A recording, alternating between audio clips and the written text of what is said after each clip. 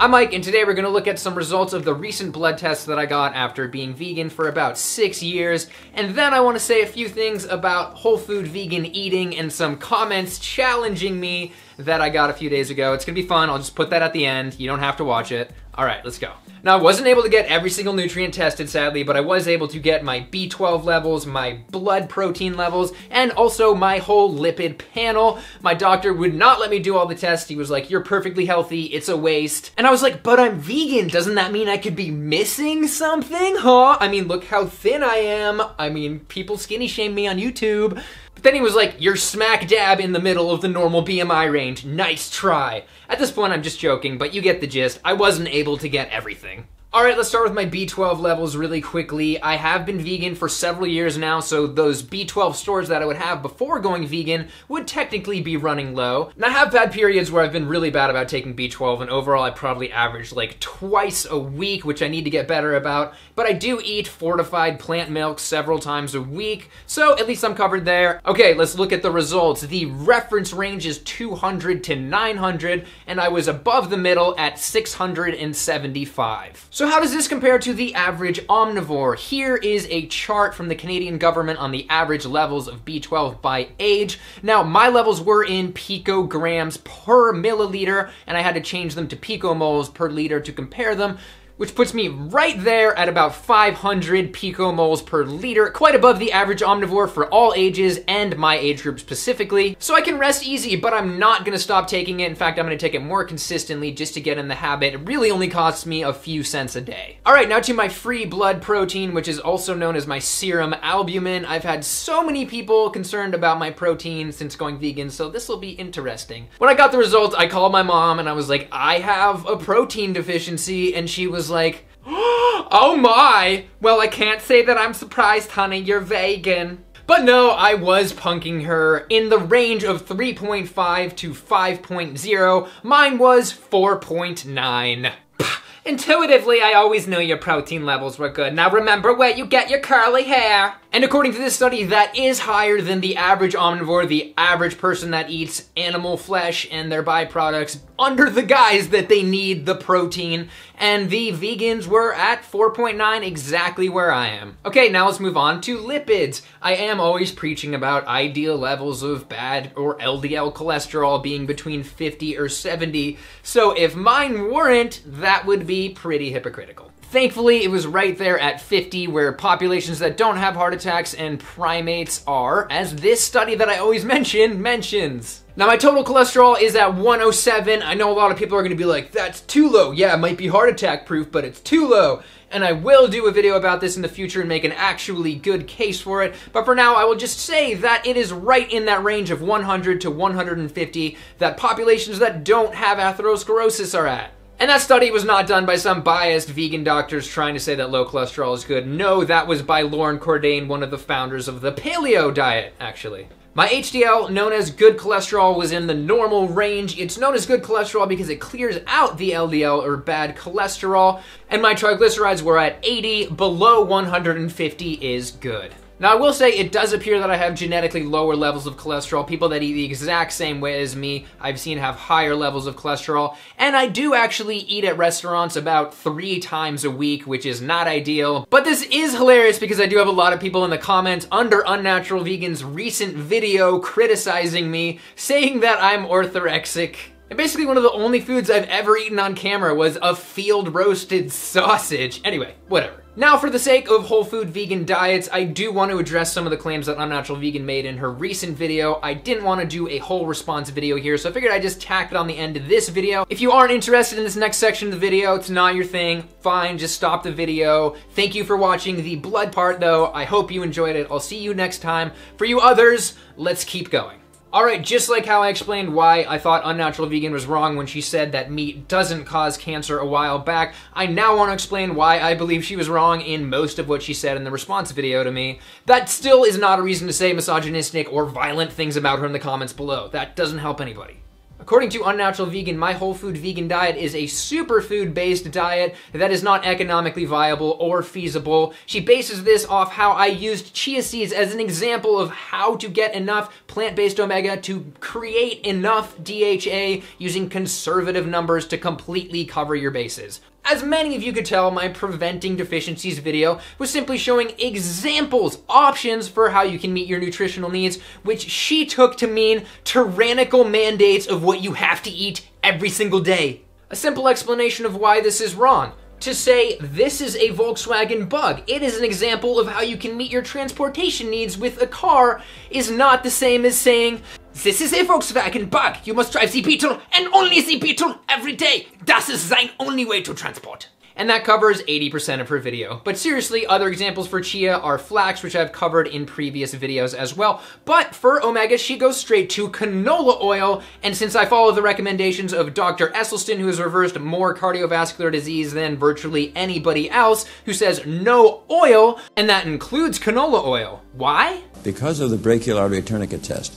I've told you we now know what are the foods that every time they pass your lips, you injure, you imperil, and you compromise the capacity of your endothelial cell, you injure your HDL cholesterol, and you disfavor your endothelial progenitor cell. What are the foods that do that?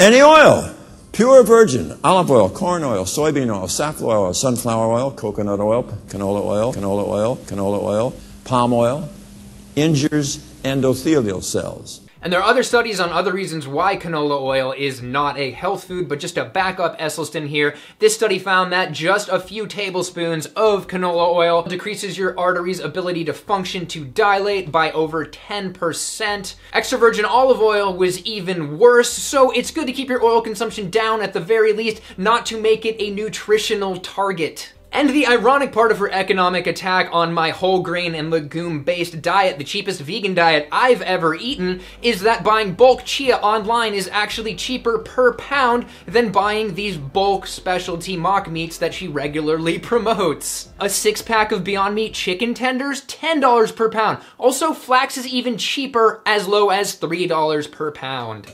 Then she attacks my mention of sesame butter or tahini as a source of calcium, even going as far to mention in the comments that it was worse than she previously thought. This made me actually laugh out loud, not only because tahini is an ingredient in hummus, the vegan cornerstone, but this atheist's personal nutritional god that comprises 90% of her recommendations, the vegan RD, makes the exact same recommendation. Make sure you are getting plenty of calcium by choosing food, blah, blah, blah, blah, blah, or tahini. This just proves to me that it was less about me actually being wrong and more about her just disagreeing with stuff that I said because I said it. But she's not biased in any circumstances, not like the evil Dr. Greger who she criticized for being biased in the same video. She then dismisses what was actually just a reiteration of the literature on calcium supplements from the Journal of Bone Mineral Metabolism. This isn't me misinterpreting the literature, this is me reiterating the recommendations of experts. Which is the opposite of what she did when she recommended against getting a blood test, which I said might be a good idea if you're curious. Finally, if you really want to cover yourself and you are so fortunate, why not get a blood test every so often? How about instead we follow professional advice and take a few safe, cheap, effective, convenient supplements. Again, this is hypocrisy because she links Jack Norris, another vegan nutritionist, in virtually every description of her videos, and Jack Norris says if you're curious about your nutrient levels for a particular nutrient, get them tested. Here's an example with DHA. You might be like, that's fine, Mike, I don't really care about that stuff, but didn't you just outright misconstrue what she said about whole food vegan diets being crazy and took that way out of context and used all that manipulative editing? He intentionally edited his video to make it look as though I said whole food, plant-based is crazy. Next up is crazy vegan diets, unsustainable, over-the-top extreme vegan diets. Not only are diets like fully raw and also for unhealthy, but they're also really off-putting to most people. I'm also going to include the whole food, plant-based movement here as well. While eating a diet predominated by fresh fruits and vegetables, nuts, seeds, whole grains, legumes obviously is not crazy.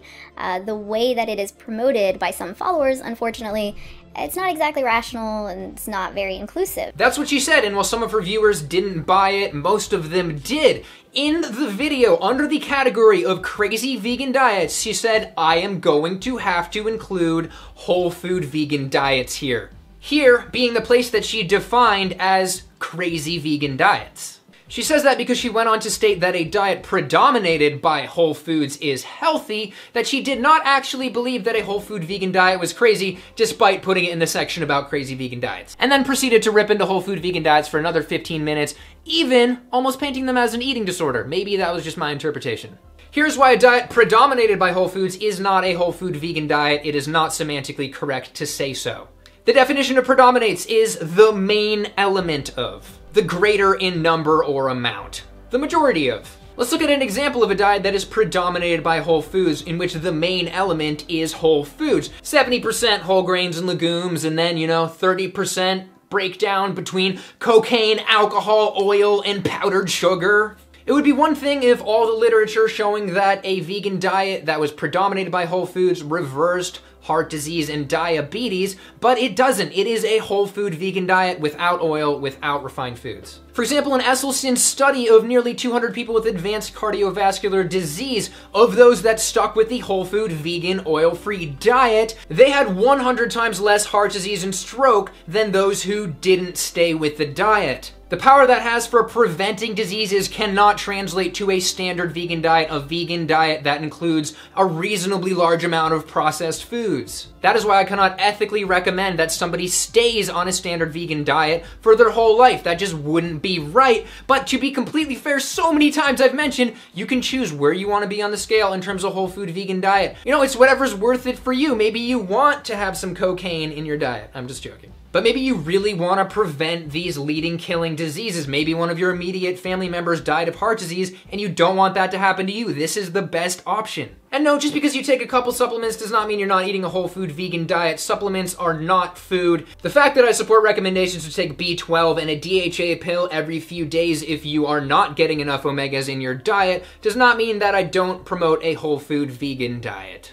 In conclusion, I did not misrepresent Unnatural Vegan's opinion on whole food vegan diets being crazy. She misrepresented her own beliefs by her use of language. To illustrate this one final time, I'm simply gonna switch out the topic here. Next up, crazy diets. I'm gonna have to include a vegan diet here because, well, a mostly vegan diet is healthy. A lot of vegans are crazy and will shame you. On top of that, it appears that she pretended to believe that my examples of ways to meet nutritional needs were mandates that were the only possible way. This is obviously dishonest. And then she went on to promote her agenda of squashing the vegan health message, which many times she has said is not compelling. This is unethical because she deliberately hides information on a healthier vegan diet from her ethical vegan followers, which could prolong their life, and the longer living vegans with less heart disease we have, the better off a vegan movement will be. And no, presenting a cascade of healthiness that can be chosen to be eaten on a vegan diet does not turn people away from veganism.